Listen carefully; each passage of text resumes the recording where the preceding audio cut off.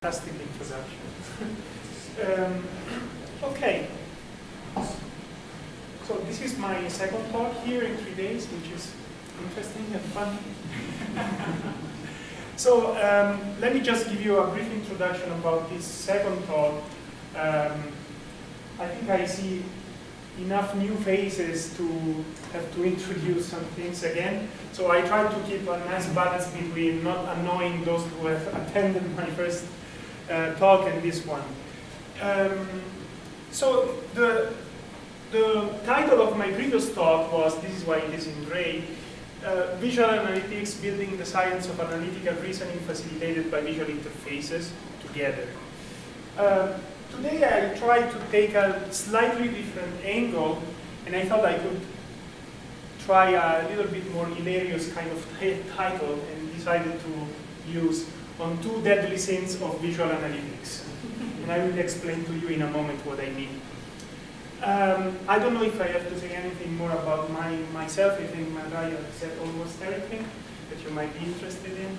So I will start by giving a very broad overview of what's my research, what I've been doing in the past, and then of course, for the purpose of my talk, I will have to focus on a few of these things, okay? So basically, my research is around 3 main islands. The first one is visualization scalability, where basically I try to make visualization more scalable according to different directions, different factors. So the first one is the idea of reducing clutter in information visualization when you have too many objects to represent on the screen, and we have a whole bunch of sampling techniques and ways to measure clutter and so on. The second one is high-dimensional data, which is basically the orthogonal problem. Instead of having too many objects, now we have too many dimensions to describe this object. And the last one is about having dynamic data and how to have visualizations that adapt to incoming streams of data. The second island is more about evaluation, and I will say a lot more during this talk about evaluation, but basically the idea is how do we evaluate visual analytics. And then I have a whole bunch of applications, and I have been working in 3 main areas. I've been working in network security in collaboration with a company in Switzerland, basically on the visualization of alarms coming from an intrusion detection system, trying to help them understand how this engine works. Then I have a collaboration on what is called temporal flow maps, which is basically people or goods moving from one region of the world to another region and trying to understand how these movements change in time. And this was in collaboration with the United Nations for a while. And then when I moved in Konstanz, I had a very interesting collaboration with a group of biochemists there, where basically the idea is to help them visualize the results of high-throughput screening experiments, where they want to understand how a single biological target behaves when it reacts with a very large number of molecules. So they want to understand what's the relationship between the activity level of these molecules and the structure of these molecules, okay? So for the purpose of this talk, I will focus mainly on this area here, high-dimensional data analysis, scalability, and evaluation. Unfortunately, I don't have time to show you more applications here, but if you are curious and you have many other questions, you can of course ask me after the talk or contact me once I am back home. And I have demos on my webpage, so you can see them. I think I have videos for all of them, so you can at least watch a movie, okay? So let's go to the visual analytics. This is the traditional definition of visual analytics. I don't want to be tedious here. I will repeat it for reference. It's the science of analytical reasoning facilitated by the interactive visual interfaces.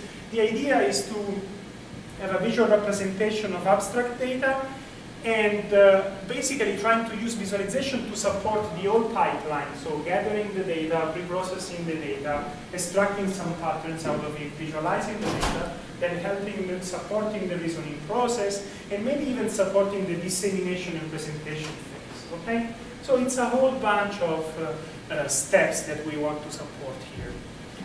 So now let's go to the deadly sins. So the idea of two deadly sins comes from the fact that I always get asked these two questions. So visual analytics skeptics ask always these two things. The first one is, why don't you solve it automatically? You have a problem with data analysis, why don't you come up with an algorithm and solve it? And that's very common. And the second one is, how do you evaluate visual analytics? You have these colored dots on the screen, and now how can you tell that this is better than this? And I think these are very valid questions that we have to answer if we want to make this discipline a solid discipline. So basically, my research revolves around these two questions. So let's start with the first one, how to integrate automation and visualization. Let me start by saying that I think that some problems do need a visual analytics approach. They cannot be readily solved by using exclusively automatic algorithms. The problem is that either, in some cases, the problem is not well understood yet to come up with a solution. And in this case, visualization can help understanding the problem better and maybe come up with an idea to solve it automatically.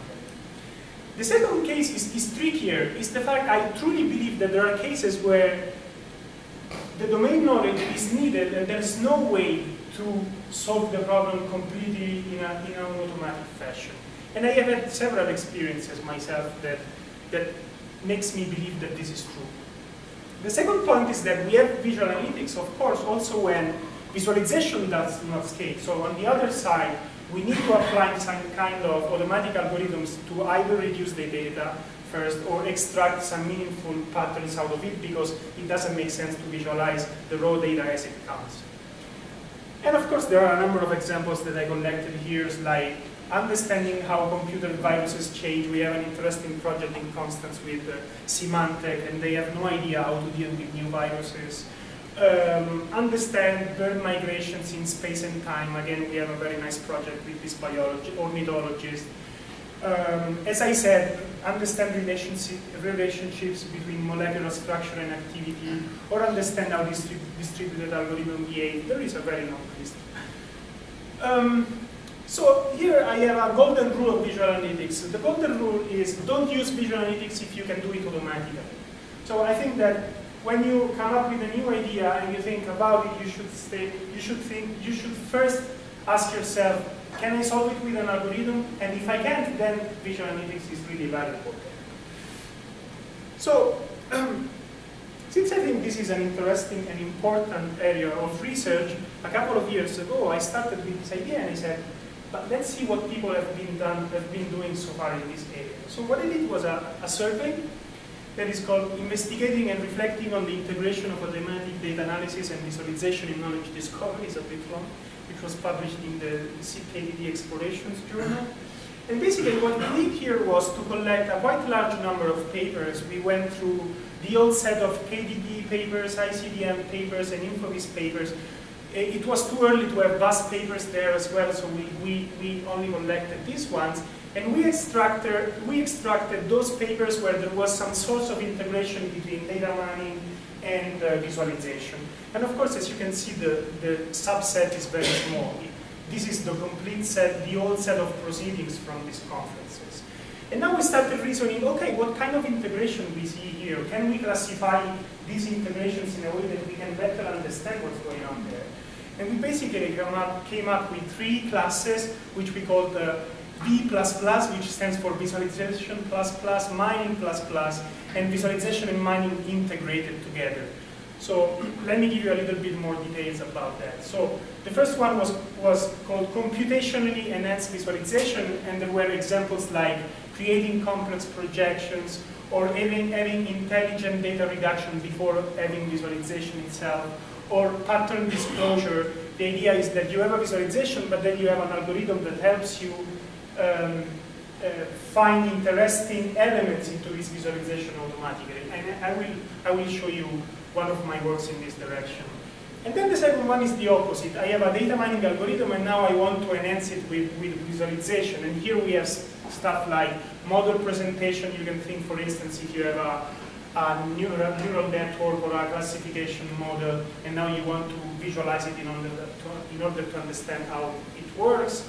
Or in some other cases, you have more complex patterns like clusters, rule, or stuff like that. And then we also noticed in a very, very few cases, set of cases, solutions that are so well integrated that you cannot really tell whether it's mining that is helping visualization or visualization that is helping mining. They are very, very integrated.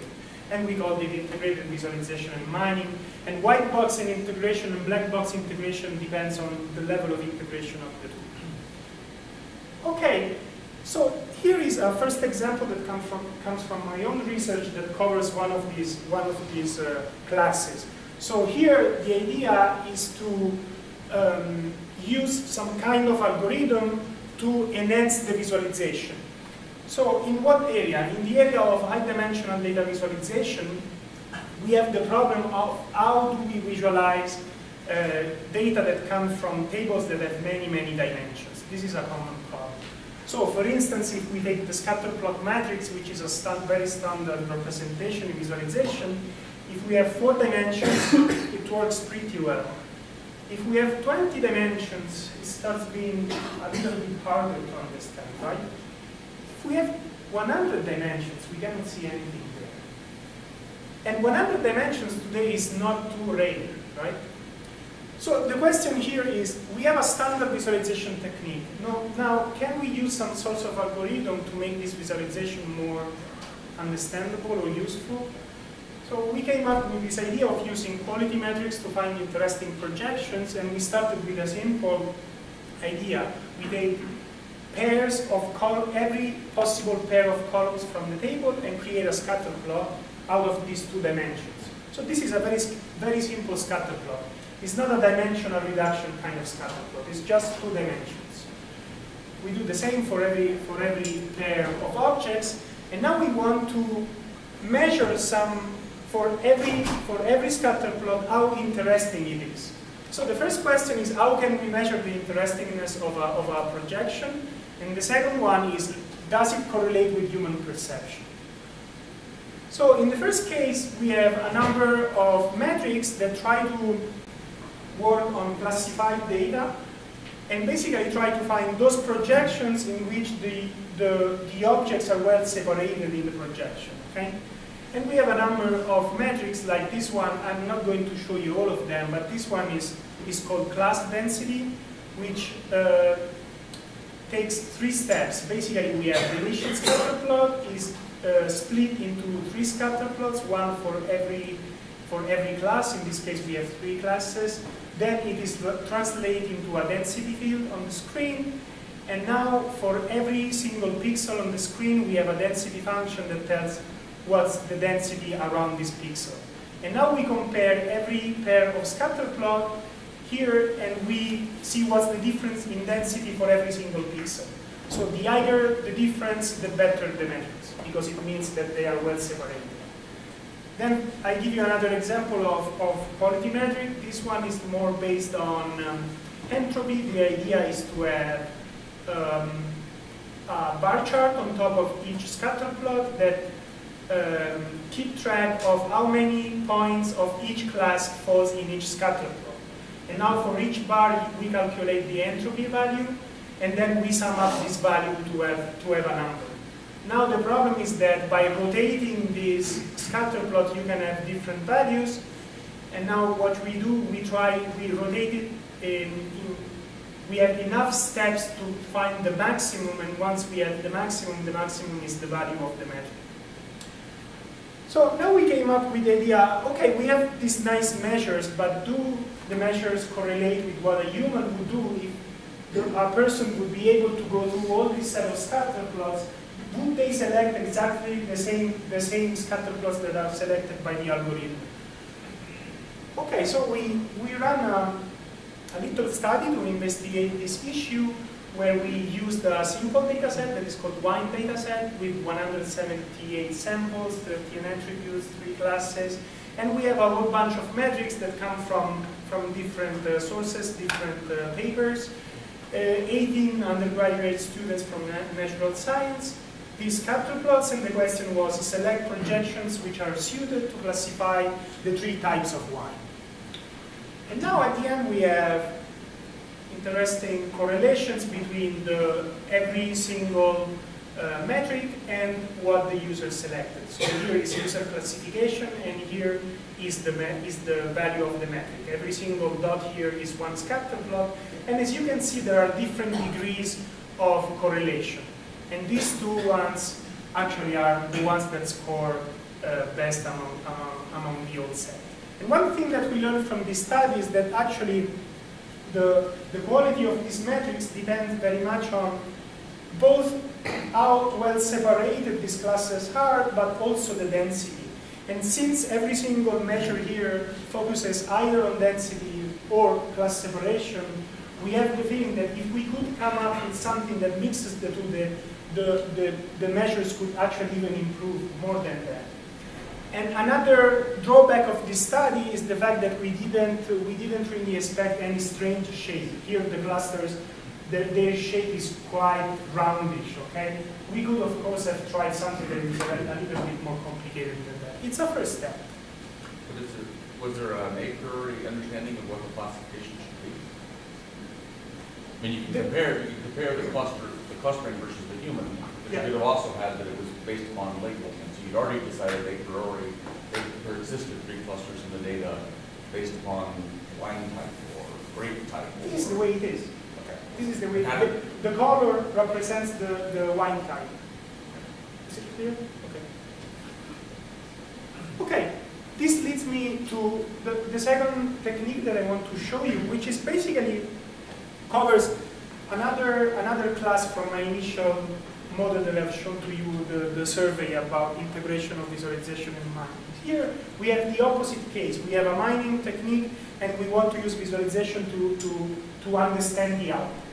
So here we are in the area of subspace analysis. This is a project in collaboration with Professor Seidel at the University of Aachen. He's an expert, one of the leading experts in subspace clustering. And we have a project funded together on that from the Swiss-German Foundation.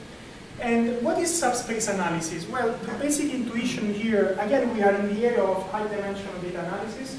And the problem is that it's very well known the fact that once you have a very high-dimensional data set, then the distances between the points in this data set starts being completely meaningless, because all the distances are basically the same, okay? So the idea of subspace clustering is, why don't we try to find clusters in subsets of dimensions? Of course, if you start thinking about it, this is a huge problem, because if you take every possible combination of dimensions, the search space is really, really huge. So what this area of data mining is trying to do is to have some clever algorithms and heuristics to explore this huge space and come up with interesting subspace clusters, okay? Another aspect of this idea, which I think it's really intriguing, is the fact that as soon as we try to find clusters in different subsets of dimensions, we come into the area of what they call alternative clusterings, which basically means that, think about it, if we find interesting clusterings with different sets of dimensions, it is possible that there we are capturing different concepts existing in the database, right? So this is a toy example just to let you understand what I mean. So here we have exactly the same database, but different pairs of dimensions. So this would be one subspace and this would be another subspace, okay? And the points are exactly the same objects. So here we have average consumption of fruit and average sportive activity. And here we have a cluster of healthy people and a cluster of unhealthy people and some noise in between.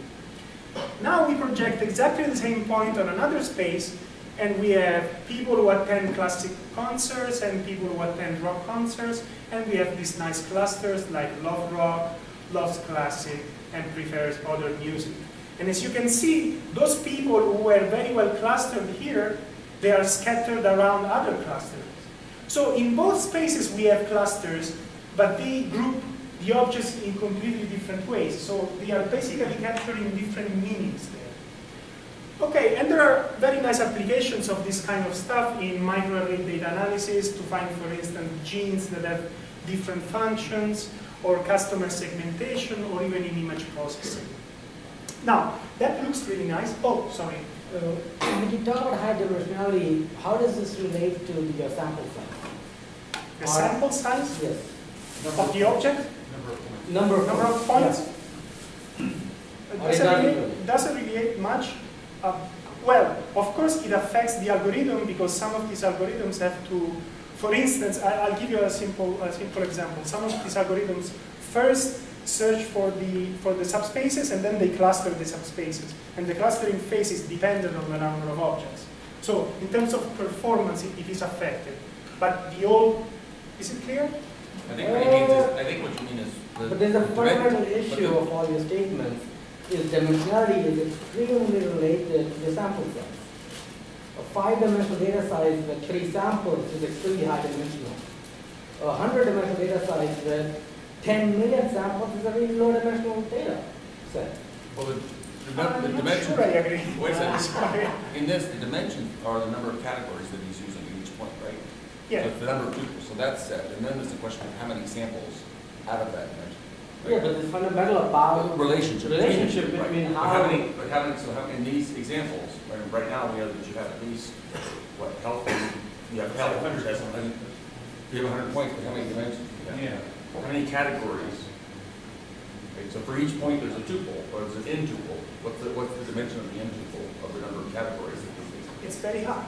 That's the point. Well, what is it? thousands, tens. Yeah, it's reference to the relations. Hundreds. So it's greater than the sample size or less than sample size. That's the important thing. Right. Yeah. I think they don't distinguish between the two, as far as I know. It's a very important distinction. Okay. And just think about the covariance. One gives you well-defined covariance, the other one gives you degenerate covariance. So it's very easy to come up with... But I'm pretty sure that the way these algorithms work, they are not fundamentally affected by that. They are affected in terms of efficiency, but the model doesn't change, I'm sure. That I find extremely hard to believe. Okay, yeah. We can discuss further. Anyway, so I think this is nice. We have this whole bunch of algorithms, and they have been developing algorithms for almost 20 years now. But now, the problem is that interpreting the output of this algorithm is really hard. I'll try to give you an example of how it works. So the kind of output of this subspace clustering algorithm is something like that. So it's like little islands in the space of in the data table space. So it's basically a subset of the objects and a subset of dimensions. Now understanding these kind of clusters is really hard because this is one single cluster, and relating this cluster to another cluster is really hard because another cluster exists in a completely different space, and these spaces can also overlap, but only for a few dimensions. So we came up with the idea, together with them, of trying to come up with some visualizations that help understanding this output. And we have a whole pipeline that tries to address several problems at the same time. So we have a first phase that tries to extract, instead of clusters, tries to extract directly subspaces. And we use an algorithm that is called surfing there. Then the problem is that we still have a lot of redundancy, and the size of the output is still quite high. So we have a phase that is called subspace grouping, where we try to reduce this redundancy in a controlled manner. I'm going to explain more. And then we have the visualization phase that tries to visualize the result. So let's start from the first step. This is subspace search. So the idea of subspace search is that, so if this is the search space and every level is the dimensionality of the subspace that is searched at that level, so here we have all the one-dimensional subspaces, two-dimensional subspaces, three-dimensional subspaces. What this algorithm does is basically trying to visit this lattice and have a rule to say, at this level, I will keep only a subset of these subspaces, and I will expand only over these subspaces from this point on. Okay? They have all sorts of heuristics to do that. Once we have that, as I said, we still have a quite large number of subspaces, plus these subspaces might be highly redundant. So what we do here, we have to come up with a way to calculate the similarity of subspaces. And we have two ways to calculate the similarities. One is in the dimension space and one is in the object space. So basically in the dimension space we calculate how many shared dimensions are there, which is pretty easy. And in the second case we have to find similarity in terms of the topology. And we tried a whole bunch of techniques and we came up with we found that the best one was using a KNN approach. What we do there, basically we sample the subspaces and for all the points that we have sampled, we look at the nearest neighbors and then we see how much overlap there is between these nearest neighbors. Now, what is nice about these two different ways of looking at similarity is that we can have 4 cases here. We can have that for any given pair of subspaces, these subspaces can be similar in terms of dimensions, but not in terms of typology, or similar in both, or all the 4 cases. So in case they are similar in terms of topology and in terms of dimensions, we have a truly redundant subspace, because they are similar in both spaces. In the second case, we have that the dimensions are not similar, but the topology is similar. It means that even if the dimensions are different, these are leading to the same kind of clustering, which means basically that these two subspaces could be merged and basically come up with the same kind of clustering. Then we have a very interesting case where the topology is not similar, but the dimensions are similar. So we have similar dimension sets, but for the few dimensions in which they are different, these lead to very different clusterings. And this means that there we have what we call dominant dimensions. It means that this little difference there is making a huge difference because it's creating a completely new kind of topology. And then we have the last one that is truly complementary.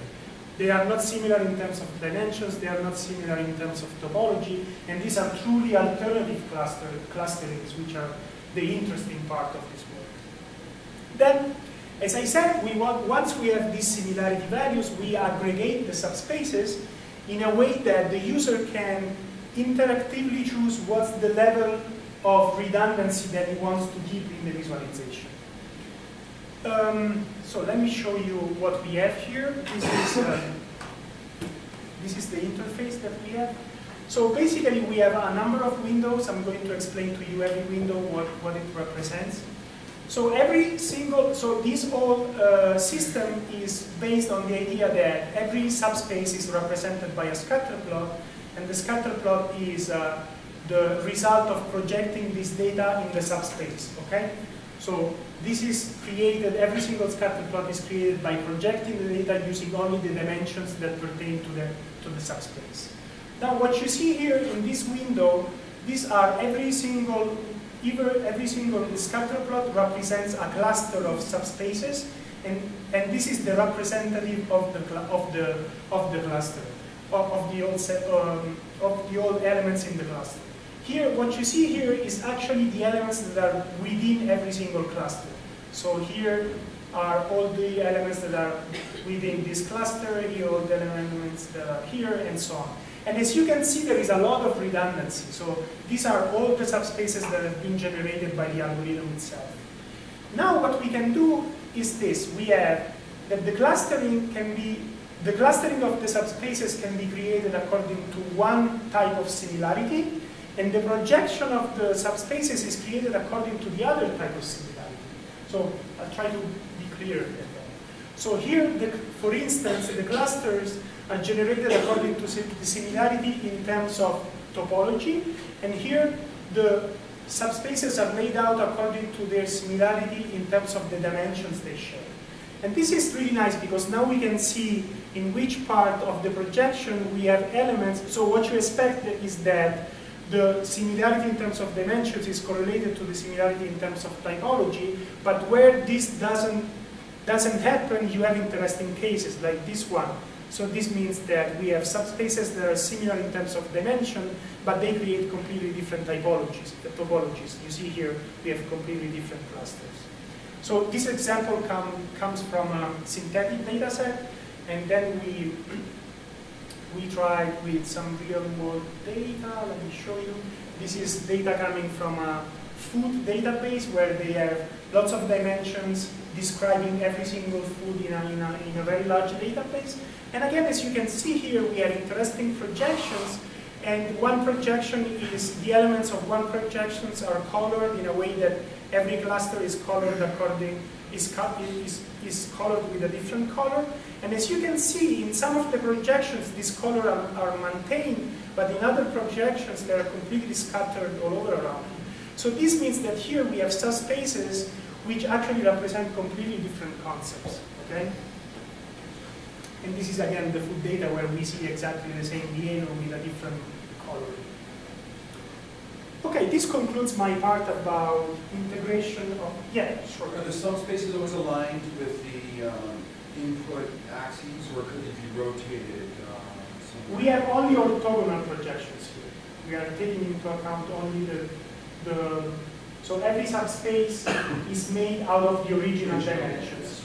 This is on purpose because we want to be able to facilitate the understanding of the output. It's very easy to understand once you have the original dimensions there. Of course, there are all sorts of limitations because of that as well, but yeah. Do you have any other questions before I move on to the next? Yeah, please. I was wondering how you dealt with the noise that's inherent in the data. So for instance, going back to the question of how many dimensions or so many data points you have, do you worry about having some dimension which clusters the data in a completely different way than all the other ones? And do you trust this less because it may have occurred just because of chance of what your sample is from some much larger underlying data set? Or do you... You mean that the sample that I have is not representative for the old... This should probably always be, some consideration. Right? I must say that I never thought about it. Okay. Well, maybe I can follow up. So, yeah, I mean, what's the interpretability of uniqueness of projections? Is that a good thing or a bad thing, or how does one make sense of that? Because I think that's sort of what. Right. So that was one of the same things. I'm not sure I understood it. So you said, okay, we can look at this and we see some projections that are very unique in terms of the topology. Yeah. Others are very similar to other projections. Okay. What would one make of that in trying to evaluate this information? Would one say that the unique projections are themselves quite interesting? Or would you rather say, no, they're somehow artifacts of my data set because they're not consistent across other projections? How does one kind of digest all this? I mean, the main objective here is to help people deal with this first step of finding projections which might be alternative views in the data. Okay. So the problem is that the output generated by this algorithm is so large and redundant that even just having a tool that helps you understanding where these alternatives are and if they are real alternatives is already a big improvement. Consider that there are almost no tools that visualize this kind of data. So for them, I am collaborating directly with these people who are creating these algorithms, and for them it's really useful to see that. So of course, I am sure that there is a lot of, not necessarily all these subspaces in which we see different topologies are meaningful. But if there are meaningful subspaces, you would detect them there. Because now the problem is reduced from a very large problem to a problem that is manageable. A lot more manageable. Did I answer? Yeah, I think so. But I mean, maybe another way to get at this question would be, are there cases where you know of where they looked at this visualization and it has influenced their thinking? Because then we can understand how they're using this visualization. So have they been, do you have examples of, oh, they looked at this, they saw this, and as a result, they now do this other thing? No, not yet, because this is a project that we just started. So what I'm presenting here is a very early exploration of the problem. But what I know is that their initial feedback is, wow, finally we can really understand what's going on here, and they might have additional ideas on how to create new algorithms. So I know for sure that one one open problem for them is exactly this redundancy problem, and they want to resolve it automatically. And having a way to see at this problem visually is helping them a lot. But consider that this project started 6 months ago, so it will take some time. Yeah, please. If I understood, and related to Ross's earlier question, if I understood what you just said previously correctly, you said if a feature exists and it may be meaningful, But you may see a feature that exists and you may postulate that it's meaningful, but it may not be. However, you asserted that this visualization will make sure to contain all meaningful things. Yeah. Now back to Ross's question. How do you know that? First of all, how do you know it? Second of all, you've assumed that all meaningful things are represented on the coordinate in the dimensions represented by the particular coordinate system that you have. And you said you were limited to that coordinate system. Yeah. So there may be meaningful things in different coordinate systems that are not yeah, represented. absolutely. So So how do I you will answer rectify those? first to the first one. So the first one, how do we know it? So our initial experiments are, we have been doing some experiments on artificial data. So what I've shown here is artificial data. So we know where the alternative clusterings are here because we created this artificial data, and we know that the groupings that we see here are the right groupings that we want to see. So in this sense, we evaluated the tool in this way with artificial data. Okay. The second question that you asked me is, the answer is, I think of course there might be interesting patterns in non-orthogonal subspaces. As far as I understand, in the area of subspace clustering, there has been a very, very large body of research on focusing only on orthogonal subspaces. And the problem is hard enough to keep doing research in this direction. So I think in the future they will want to do that, but it's not advanced enough to go into this direction. At least this is my understanding of the problem. Yeah. Just to clarify, there's a very big difference between orthogonal subspaces and cardinal subspaces. Don't interchange those two terms. You're focusing on cardinal subspaces, which is just given by the original axis line. Cardinals which are orthogonal. Right, cardinals, they're always orthogonal by the way you define your metric. But orthogonal, arbitrarily oriented, is a whole different. Yeah, so I think Ross's question originally was with respect to non-cardinal. Right. But possibly orthogonal. Because he was limiting it. He was opening it up to. So we took SV in the data, and we did this subspace application. That would be one way of trying to get at. Okay, I'd like to see the next slide. Okay. So this brings me to the second part of my talk about visual analytics evaluation. So how to evaluate visual analytics? This was the second key question. So when is a visual analytics solution better than another, under what circumstances and why? How can we systematically explore a solution in order to check whether it works or not? I think these are very valid questions that we have to answer. And I think that if we don't answer these questions, visual analytics is basically like playing darts. Because you have some data, you can represent this data any way you want, and then if you don't have a way to say this is better than this, or this actually achieves the goal that I had at the beginning, we have a big problem here and we cannot be taken seriously. But at the same time, I have to say that it's hard, it's really hard. So why is it hard? First, because it cannot be evaluated automatically so far, because there is a human in the loop and because the metrics are not very well defined. The second point is that visualizations are very complex artifacts. There is a visual representation and interaction normally together.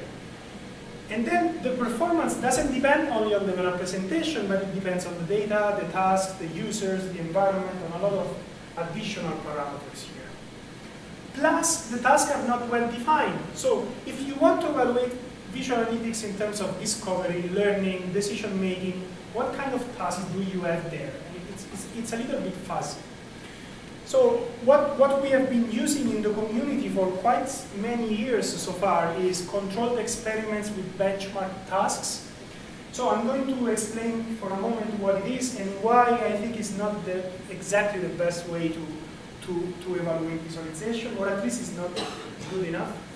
So this is an example that comes from one of my recent studies. Here what we try to do is to evaluate alternative glyph designs for temporal data. So here we have the traditional line. Oh, sorry, I forgot to say something else. We want to see, we have been applying this, we have had this problem in network security where we want to see the development of many different sources from a given network at the same time. So this means that every single timeline is very small on the screen, okay? So now we came up with in one of these techniques, in one of these solutions, we came up with a circular glyph to represent this data for a number of reasons, because it's similar to a clock. So we conjectured that it would be easier to understand this data with a clock, and then we started asking, but what about other possible designs? So we came up with 4 different designs. Basically 2 linear designs and 2 circular, and 2 that use position or length, and 2 that use color as encoding techniques, okay? Another question is, which one is better? And it's always the case in visualization when you want to evaluate single components, you ask which one is better. Okay, if you want to answer that, you have to come up with some tasks. What's the task here? Okay, we came up with some tasks. Peak detection, where is the peak? So you ask to the user, where is the peak here? And of course you need data, you need synthetic data for doing that. Then, but is it peak enough? No, I don't think so. So trend, is it an increasing trend or a decreasing trend? And if I have a trend that increases very fast, can I distinguish from a trend that increases less faster, right? Which glyph design is better? It's not clear. And now we have all sorts of patterns, very strange kind of patterns. Can people find these patterns? So we have these questions. Okay, we arranged our controlled experiments, probably done, with lots of statistics and stuff that I'm not going to mention, bar graphs everywhere. This is only for peak detection. This is only accuracy, and this is completion time. You want to measure how much time it takes to run the task, and how many errors you make there. And this is the result. We have peak detection, line is better here. Peak detection, time comparison is another variation. Clock is better here, but line is better here for efficiency. Pattern detection, line here, but star here. Trend detection here. And not all of these differences are statistically significant. So what can we conclude here? And this, I've been doing this kind of studies for a while, and quite often the result is something like that. And now you have to come up with a generalizable solution that is not generalizable, okay? It's really hard to come up with it. Plus, even if it is, this is very much related to the tasks that you came up with, which is not necessarily exactly the same task that people will use there. It's very much related, dependent on the data that you used, and so on. Okay, so in order to address this kind of problems, I created together with some colleagues a workshop that is called Believe, started in 2006. We have it every 2 years, and we discuss exactly these kind of issues. How can we make it better? Can we come up with methodologies that are a little bit better than that? And it's interesting, starting from 2006 up to today, we are going to have a new one this year. We have been creating in the community new methodologies, not perfect, but at least we have new things coming up. We also edited an issue on evaluation information visualization in the Information Visualization Journal. And starting from one of the, I think, yeah, the last Believe, some of us started thinking about why don't we try to analyze all the existing evaluation techniques that we can find in the community and maybe suggest some, let's see if there are any interesting trends there, and maybe we can also suggest potential interesting directions for the future. So we have been analyzing 850 papers from all these venues, and we isolated those that contain some form of evaluation. And then we created what we call 7 scenarios for evaluation, which are split into 2 categories. The first one is more about evaluating performance, experience, algorithms. So it's more related to the visualization itself, and these other ones are more related to the process. And as you can see, there is a quite interesting increase of evaluations in visualization overall, but especially in these areas that are more related to the visualization, but a lot less in the process. And please consider that in the process we have stuff like evaluating visual data analysis and reasoning. So try to evaluate in terms of what kind of information are people extracting from the tools when they use them, which is exactly what we do care about, right? We want to see whether people can really extract some information out of it, and not whether it's faster or less error or whatever, because we don't know if there is a correlation between these 2 things. So one example, again, comes from my own research. This is a very recent study published at the next Eurovis. Here we have flow maps, one of the projects that I've been dealing with in Switzerland. And when you have temporal flow maps, the 2 traditional and simple solutions to deal with the fact that there is time there is either to animate the result or to use a small multiple representation where every single tile here is 1 point in time. So basically you are trading off time with space here. So now we wanted to understand how these 2 alternative solutions perform, and we didn't want to do it the traditional way, the same way I explained to you before. Coming up with a number of tasks, measuring this task, and so on. So we started saying, how can we use a methodology that tries to capture what people actually extract by these visualizations by using them? So we came up with an open-ended protocol where basically what the participants do, they are instructed to search for findings, any kind of finding, and we have this instrumented tool where they can type the findings directly on the tool. Then we collect findings in forms of nodes, and then there is a group that starts with interface A and then switch to B, and the other group the other way around. And then what the researchers do, they have to go through a quite lengthy phase where they code the findings. The idea here is that at the beginning of the study, I don't know exactly how to classify these findings into some sort of categories. So we use a technique that comes from social science that is called axial coding, which basically is a technique that helps you, starting from raw data, this old list of insights, you come up with categories that categorize these insights according to some categories. And then the idea, once we have these categories, we want to search for differences. Is the distribution of these insights different if you use one technique or the other? This was the basic idea. Plus, we also have video recording, interaction logs to correlate this data with what people have been doing during the study. So, and this is an example of what we obtained from the study. We came up with two main ways to describe the findings. Sorry. The first one is the temporal scope, and the second one is the geographical scope. So the temporal scope is whether the finding is related to one specific year, or until, or since, or an interval, or all time. So the scope increases. And the same thing is in the geoscope. This is something that is related to one single country, a bunch of countries, a whole continent, and so on.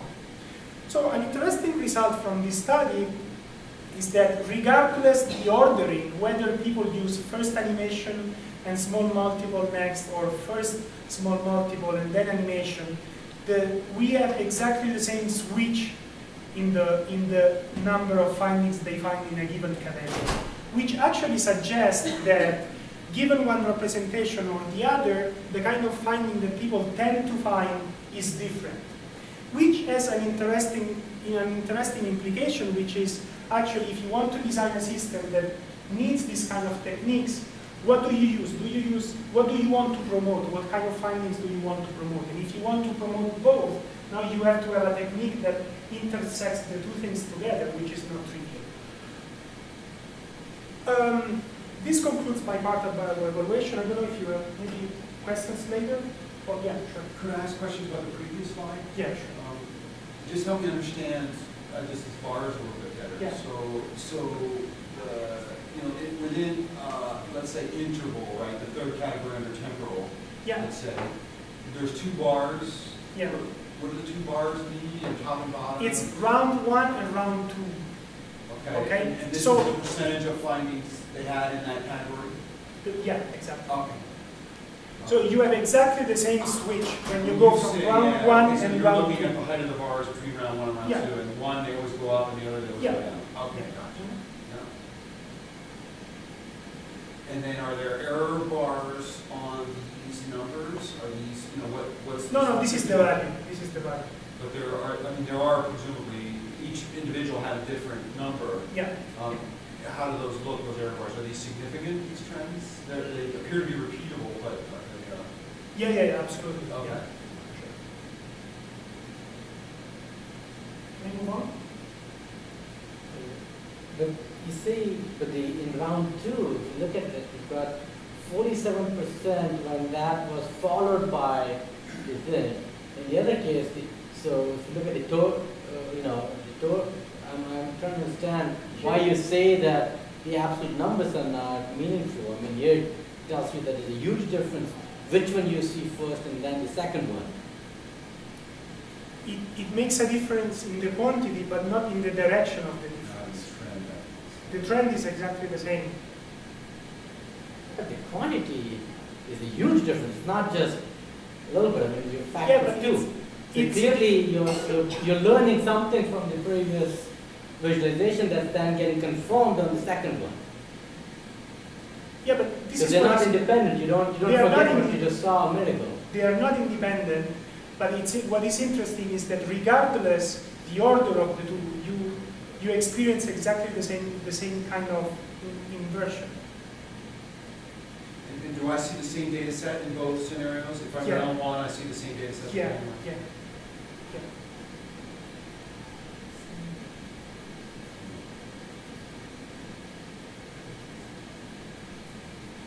Can we move on? No, I'm just Maybe we can discuss. Oh, maybe. Oh, because.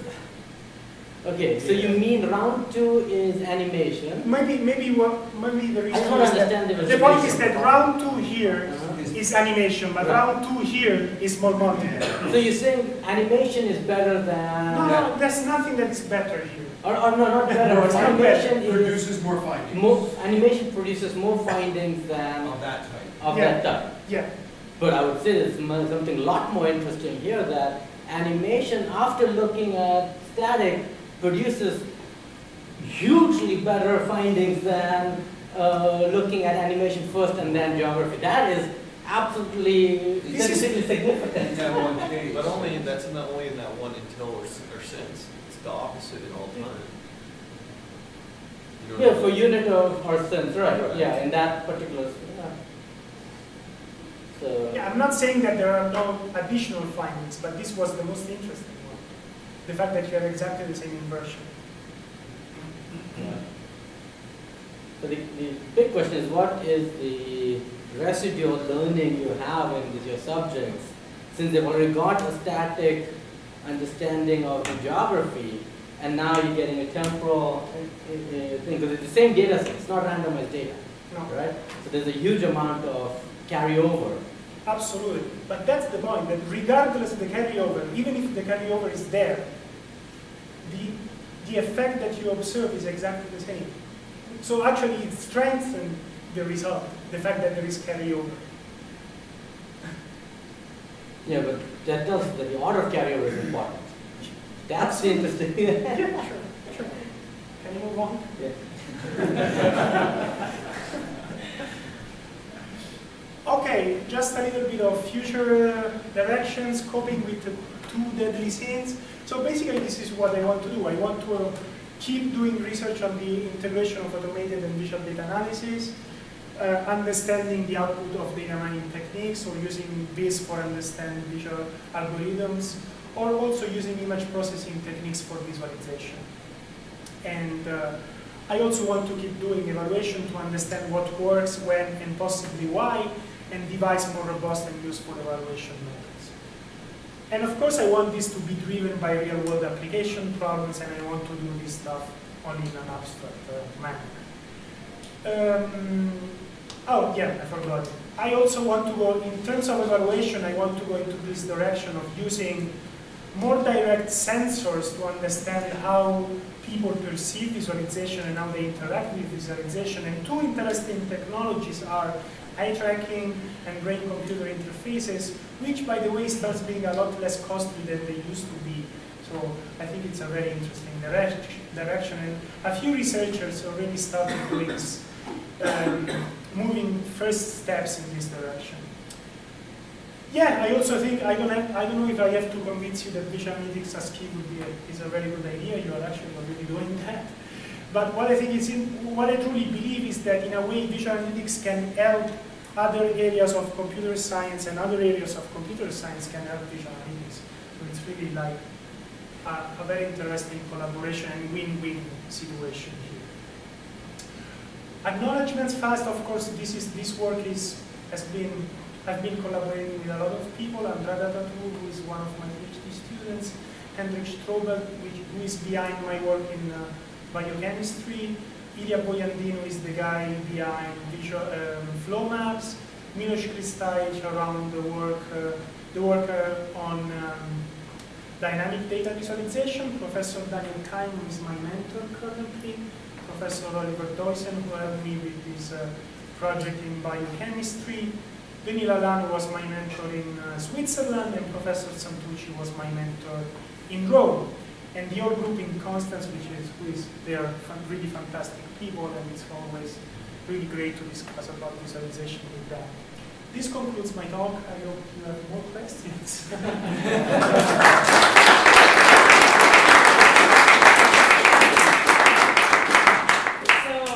Since we're kind of at the end of our time, if anyone wants to leave, you have to go somewhere else, feel free, but otherwise, we'll stay a few more minutes. So the first of your, I think it was the first of your Dept sins was this idea of not using visual analytics when there exists an automated solution. It seems to me that this was sort of, I mean, it's a very important concept, right? And I think it raises this sort of philosophical question of like, how do you know if there's a machine learning solution unless, for instance, you're, let's say, a machine learning expert. And so it's almost, that statement almost demands that every VA person be a machine learning expert, because otherwise you can never know if there was an automated solution. What do you think? I mean, because that doesn't seem realistic. So. I'll give you my view. I think we have to collaborate with experts. Yeah, okay. We cannot know everything here. Right? Yeah, that's I mean, what we cannot be experts on it's everything. a huge field. But we can definitely collaborate with people who are experts, and that's the reason why we collaborate. Yeah. So I don't pretend to be an expert. I would love to, but I'm not. No, I agree. It's not. Besides, you can Google the question. You can what? You can Google the question. And use some data mining. And you hope Google has data mining. But let me add something. I might be wrong, but I truly suspect that some problems really need visualization. I have a hard time thinking that everything can be solved automatically. But it would be good if you had some examples that you could show us to say, look, there's no way this can be solved on that. I think this field is too early to solve. Fair. I can give you examples where I believe that that's the case. But so my experience means that definitely for some time in the visualization, at some point you come up with an automatic solution, but yeah. that stage is so needed to come with the automatic process. So it's kind of a way of making yourself relevant at some point. But at that stage, I think there are lots of machine learning people that would differ with that. Who would say, in fact, I don't want to see the data. I want to make a classifier, and I want that classifier to be optimized over a set of training data. You should never have to look at the data. I mean, I'm not. Sure, I can see that. I think that's mainstream machine learning. Yeah. More my experience, I work with scientists and so on. There's a stage where looking at the data, seeing if there exists a pattern at all, and so all of those things to develop a good question. Those are techniques. But can I ask you a question? Yeah, for sure. I think it's only fair. I mean, Hold on a second. I mean, you guys here have been working with doctors for a long time. Do you think you can convince a doctor to do everything automatically? Oh yeah. I mean, they do constantly everything, a lot of things automatically, as long as they get the credit. I mean, CT scan image reconstruction, no doctor knows what the hell the algorithm is in there in a CT scan reconstruction. You can validate it to show. But it's giving them a picture that they look at, and then they make a decision. Yeah, but no one ever visualizes to them how the algorithm is doing the reconstruction. But it that's another point. That's another point. But can you convince a doctor to take a decision from an algorithm saying yes or no? Oh, Cancer okay. or not cancer? No, do you want to take on the medical malpractice insurance? Are you crazy? It's a good point. It's a good point. But I think both. No, you show them. I mean, currently, like for example, the CAD systems. No, I take that back. If you look at the breast CAD I systems. think that's the best example. Okay, that's the best example. They completely outperform radiologists significantly. It's no more thing. And the doctors are really rely on, it points out interesting aspects, really using pretty advanced machine learning. And the doctors there just do as a sanity check. Quality control. It's not really a huge major factor in the loop. And the CAD systems, it took a long time, but the digital mammography CAD systems are well accepted. And the CAD system in this case relies on, sort of in some cases dozens of features. Oh, And then there are, rules on top of that. The docs don't want to see all that.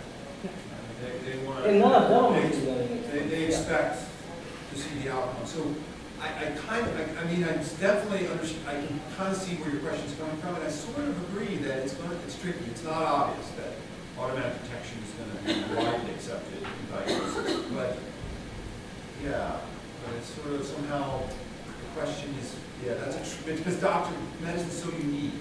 You know what I mean? And that's the thing. It's so unique in how it operates, and it's a malpractice, and things like this, especially in states, as you know. Yeah. Maybe it's not the best example. Well, no, but I mean, I don't know. I can give you another example. I know these people who are analyzing bird migrations. I have doubts they can do that. I mean, they really want to see how where the birds go. Fair enough. Yeah, I mean, if you don't see where the birds go, you cannot even start reasoning about it. Yeah, right. That's right. So I have the feeling that sure. it's needed. So in the second part of your talk, you're talking about how you evaluate these different ways of visualizing data. Initially you said you thought there were some issues in this, and then you went and talked about some studies where you did some analysis and came with some conclusions. Yeah. And it seems that you're saying here, the way the study is done is, here are a couple of options, you tell me which one is better. Yeah. Do you think that's the right way for this field to go, to continue proposing options and then asking people to differentiate between them, or is there some broader strategy which can come out of this which is going to have a more kind of much larger impact than doing one little study at a time? It's hard. I think it's important to differentiate between two cases where the same technique is used, but the outcome is completely different. Let me explain. So this kind of controlled experiments have been used in the past, both so you have a quite complex technique, you have an completely alternative technique that doesn't really relate at all with the first one, and then a third technique, and you compare them again in terms of errors and time. And then you have A is better than B and C, but you cannot even tell why it is better. And I have seen quite a lot of this kind of studies. And these kind of studies, I think they are quite useless. But some other studies where the way you are changing the visualization technique in order to create alternatives is controlled by you. So you really want to manipulate some factors in your visualization and see whether they have an effect or not. In that case, you have generalizable rules if you do it properly. You see the difference? I'm not convinced that these rules generalize I'll if give you you an talk example. about these very specific settings. I'll give you an example. The most famous experiment in visualization or charting in general that we still use the result has been done by Cleveland. Cleveland is a statistician who worked at, I think, at Bell Labs for a long time. And he came up with very little experiments comparing, asking people to estimate a quantity on the screen, actually it was on paper, the same quantity with bars, with areas, with slopes, and so on. And he discovered that you could come up with a ranking. So length is better than area. Area is better than slope. No, actually slope is better than area, and so on. This is huge. This is highly generalizable. Because now, when you have to design a visualization, you know that if you want to map dimension A to length, you want to map the most important dimension there, not the least important, right? So you can start using these results as a way to guide the way you design a visualization. So this is really, really important and generalizable. I think we have to do a lot more of this kind of evaluation. Yeah, please. Much more bigger question. When you surveyed your conferences, you did not take into account statistics. We do. No, I'm talking about statistics, the field of statistics. We do. There are lots of statisticians who participate to visualization. No, but I'm talking about statistics values. I'm not sure I understand your question. Look Sorry. at the list of your conferences. These were like computer science conferences. And so why not go in? Have you tried mining statistical literature and seeing what visualizations they do? Sure. There is a lot of collaboration between statisticians who traditionally are trained in visualization and visualization people who come from computer science. Right. So what visualizations are effective in the statistics community? There is a long tradition of visualization in statistics. Yeah, Very very long. This is actually why you didn't include those in that study, but that study already contained over 800 papers, right? Yeah. It's with multiple years of work just to do those, right? Yeah. I hope I answered to your question. Huh? I hope I answered to your question. Yeah. Okay. So actually the most fundamental results in visualization come from statisticians. This one that I just mentioned come from a statistician. So I think my approach is actually leaving statistics behind and doing visualization without statistics, I think is dangerous. That's not the case. Oh, it's not the case.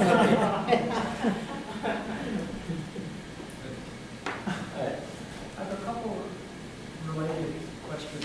One, how much does the diversity of people's learning styles factor into the results you're getting, which addresses this issue of the variance. And that the best tool for one person might not be the best tool for another person who providing that diversity that they can choose from. A lot, but it depends also on what kind of question you have there. If it's a very low-level question, which for instance, takes into account low-level perceptual issues, you can almost safely assume that the population is similar. But as soon as you start asking more complex questions, which require some kind of reasoning and background knowledge, then you have a huge variability there, which is another challenge to take into account. And the second part tied in with that is, some people are visual learners, others are auditory learners. Going back to the very earliest days of computing, researchers were able to tell if their calculations were converging because by tuning the radio to the same RF frequency that their computer was, and when it started getting a solid tone, they knew that their calculation had converged. By the same token, is anybody from your surveys successfully integrating auditory projections of the data in conjunction with the visual projections of the data? There was for some time something called sonification, which is the idea of using sounds to represent data. Because we're very good at discerning different types of But bugs. for a few years, and then it's also done. One of the main problems is that it's similar to using animation. Like, there's a lot of studies that show animation is not great for analysis because it requires your memory. You have to remember what happened before. And I think sonification is the same problem. Maybe you can pick out things quickly. You have to remember that. So maybe tests might differ if they test subjects or musicians versus people who routinely deal with visual information. Thanks so much. Take a deep breath. Welcome to the SCIInstitute. That's great. Yeah. Having